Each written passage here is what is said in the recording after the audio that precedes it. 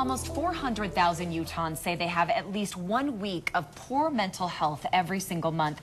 In the past, Utah has led the nation in depression rates.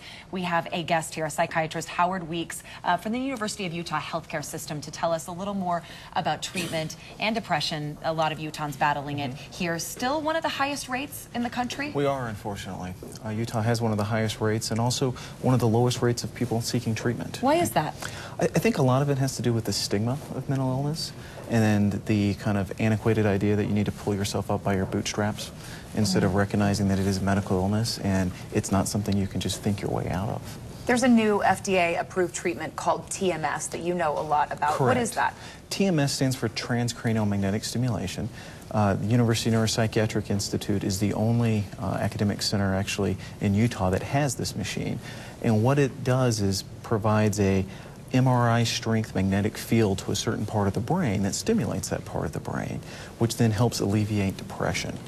We're seeing that right now. So what is the process? How long does it take? And is it painful for the patient? Right. Actually, that's one of the very nice things. It's very non-invasive, so it's not requiring taking medication. It's an outpatient procedure. It takes about 40 minutes for a treatment. Well, and he's awake. You're fully awake. You actually usually watch TV or listen to music while you're getting your treatment. It's non-painful. You can feel a little bit of tapping on your skull. What about side effects? Really, the only side effect is some people do have some scalp irritation from the tapping on the skull, but that's the really only side effect of it. Is that something different than the traditional shock therapy that we've heard so much of? And So TMS is different than electroconvulsive therapy. Electroconvulsive therapy requires general anesthesia. You can also have some memory impairment. It's the most effective treatment we have for severe depression and severe psychosis. But TMS is as effective as like antidepressant medications, and it's an option for patients that don't tolerate antidepressants or don't want to take antidepressants.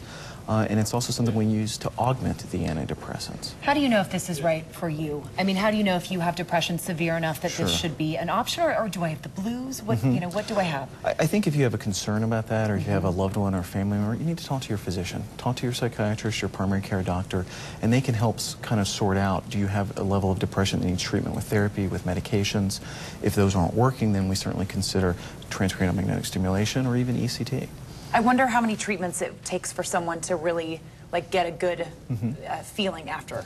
Typically with TMS, it's about 20 to 30 treatments in total, but people start to feel better after 10 or 15 treatments. And just out of curiosity, insurance cover a lot of these treatments? Well, because it's a newer FDA-approved treatment, most insurances aren't covering it as of yet, but many of them are starting to do what's called single case agreements and are starting to cover it. Very good. so you could fight for it. Correct. Have you and your doctor work together to try to figure out a way to get it paid for. Yes. I think what's so interesting about this is that there is hope. If you know someone that's had depression or you've suffered from depression, you feel like there's nothing you can do, nowhere to turn. Right. That's the most important thing, is depression is completely treatable, be it with medications, be it with therapy, be it with TMS. There are a lot of different options, and that's what we really want people to understand, is talk to your physician. We at the University of Utah are happy to help take care of people, but we want people to get treated for their depression. To receive confidential assessments or referrals, you can always contact the University Neuropsychiatric Institute. We'll put their phone number on our screen right there, 801-583-2500. You can also go to healthcare.edu.